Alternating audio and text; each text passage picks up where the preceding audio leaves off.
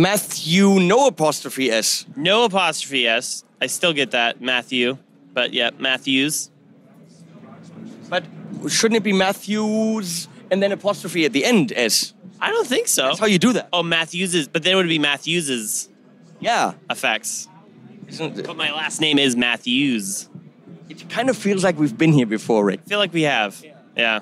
It's never going to be resolved. It's going to be a forever question. So, here we have the brand new DD200 from Matthews.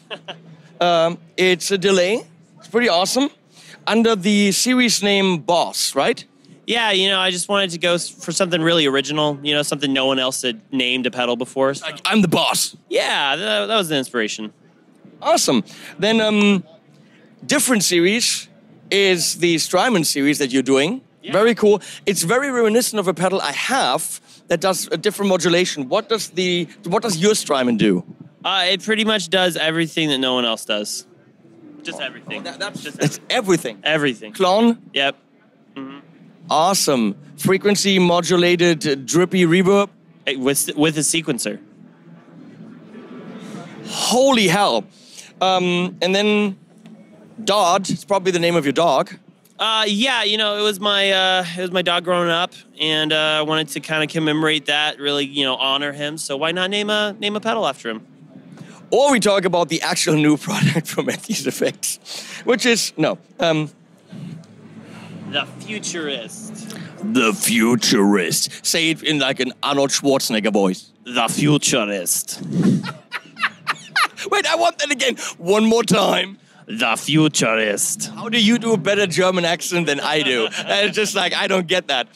So, we have a very, very small little golden box of awesomeness. Yes. That would also be a good name. It was right up there, and it barely got beat out by the Futurist. Yeah. But yeah, it's an analog BPM generator. Did you just say analog? Analog? I think you just said analog. Oh my gosh. Well, that'll definitely become a GIF, I guess.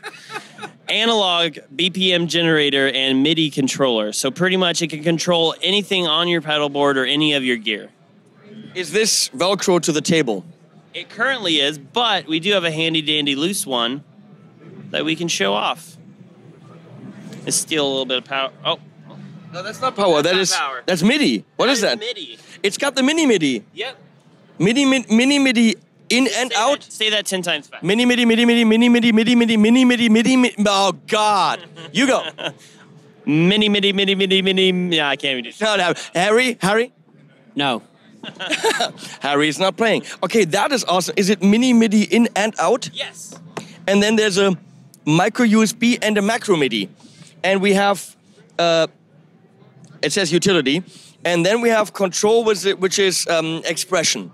Yeah, so with the control jack, you can set it to be expression, or you can expand it to 7 switches. So you could have 7 presets per bank, 30 banks, 210 presets total. So this is the input for this. Also where the 9-volt is. This is a utility for when you plug something in there, like a guy comes and like cleans your floors, empties your trash. Exactly. Utility management, right? Yeah, utility management. It's so you can control him, make sure he's on time.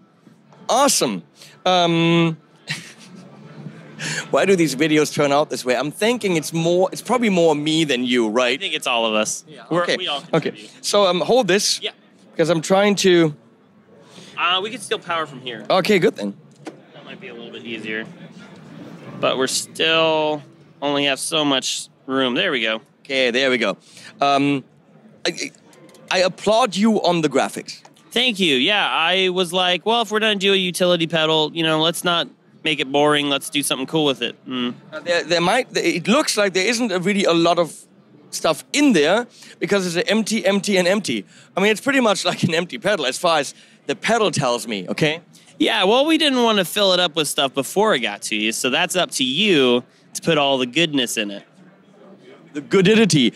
And look at how small this pedal is, and you still manage to do 4 offset switches, or 2 rows of 2 offset switches. Yeah, it was really important to me to offset the location, but also in the height. So that way we kind of... Whoa. Yeah, Harry, get this shit. Come here. Heightly offset. You getting that? Clever. Well, the other pedals have that too. Yeah.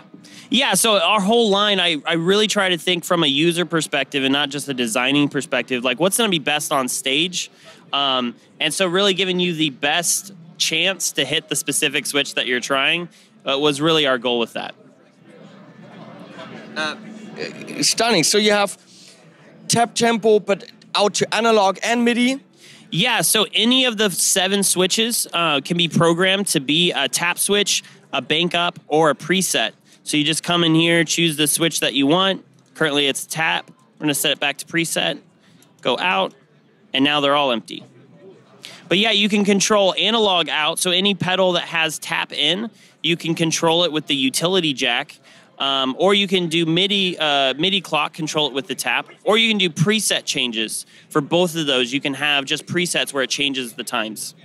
Now, I just saw you edit it with the foot switches. Can I edit it? What is USB for? Is there an editor on a computer, or is it only editable with the foot switches? Yeah, the USB actually does a lot. So you can power it from USB, so you don't need a different power supply. You can update the firmware through it, and then we're also launching an editor with it, which I'm really excited about. Number one, just having an editor to edit everything really helps. But what I really wanted to try to improve in the industry was to make MIDI easier for a lot of the users who maybe feel intimidated by MIDI or don't understand it. So it has what we're calling a smart editor wizard. So you have some drop downs, and all you have to know is the MIDI channel the device is on. You choose the brand, the model, the action you want to take, let's say preset, and there's a box for a variable, so let's say preset 4, generate, and it will create the message that will send you to preset 4 on that specific device. And that is something I pitched to TC Electronic 3 years ago. I had a 2-hour meeting with Tore when he was still at TC, and I pitched him an editor for a pedal board switcher. I said, the switcher we need is not one where I need to know MIDI tables and MIDI functions and then find out, because let's say on this Mobius here, you've got 128 banks of 2 presets, but then I have to know if it's preset 74B. I have to do 74 times 2 plus 1. Yeah. And that's my program change. Why in the world do I need to know this? Why doesn't the device have, I mean, how many MIDI capable pedals are there? It's relatively, you know.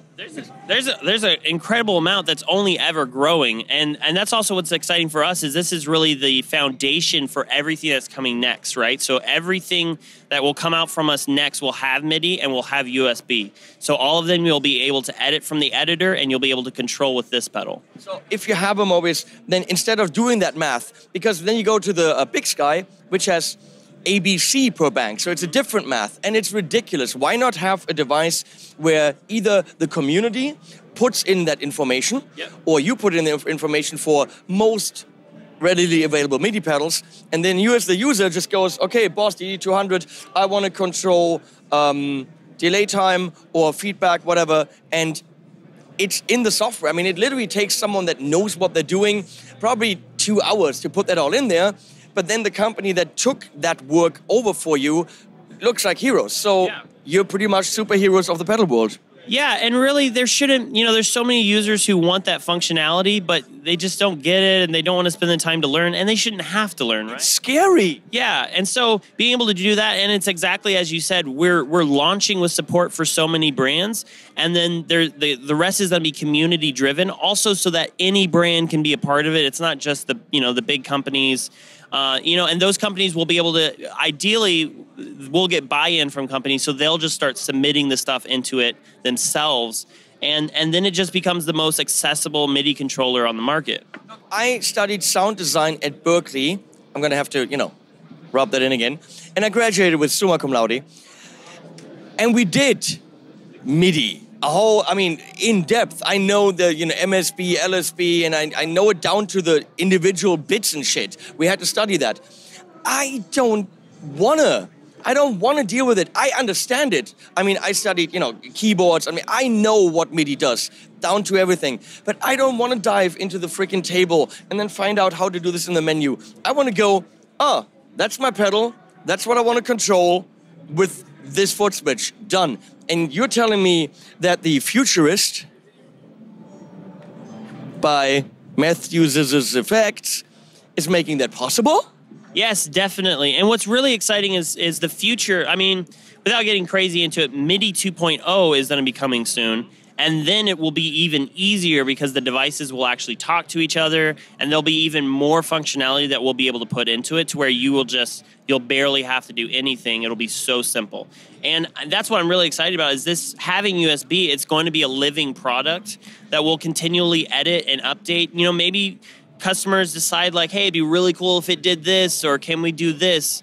And we can just update that. And that's our first experience with the product having USB. But aren't you scared? Because you're talking about a living product. We just had Arnold on the show earlier about it taking over, becoming self-aware, and then just, you know, killing us all with, you know, I don't know, the brown sound or something. I mean, isn't that a possibility? It's a risk we have to take. Well, you've heard it here. Look, if this all goes south and we're living like in The Walking Dead in 5 years because the machines took over, that's the guy that made it happen. I think we all know that Amazon is Skynet at this point. Okay. Can you buy this on Amazon then? Because they might possibly, you know, make this self-aware. Yeah, it probably will be available on that because it will take over Amazon.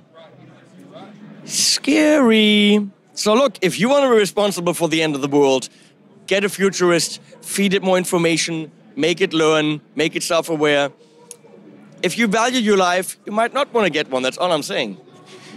That's my sales pitch right here. Perfect.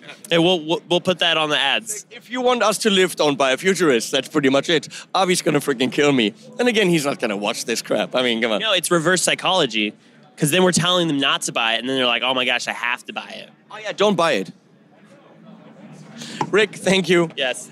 Brilliant product. I hope that whoever is in charge, you know, gets one over to me, because I will kind of understand what it does. Yeah. But I want to show that software, and you know, switch a Synergy freaking amp with other stuff.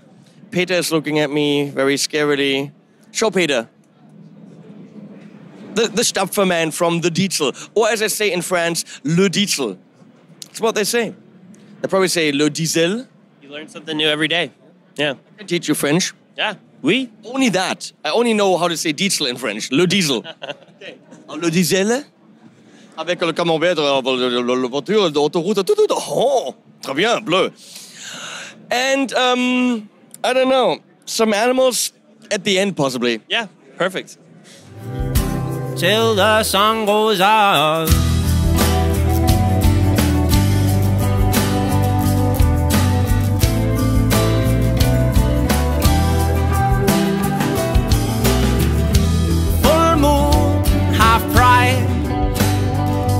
Empty bottles on the dance floor. Ideas have died. I wish that I could understand more. So I won't stop trying till the sun goes up above.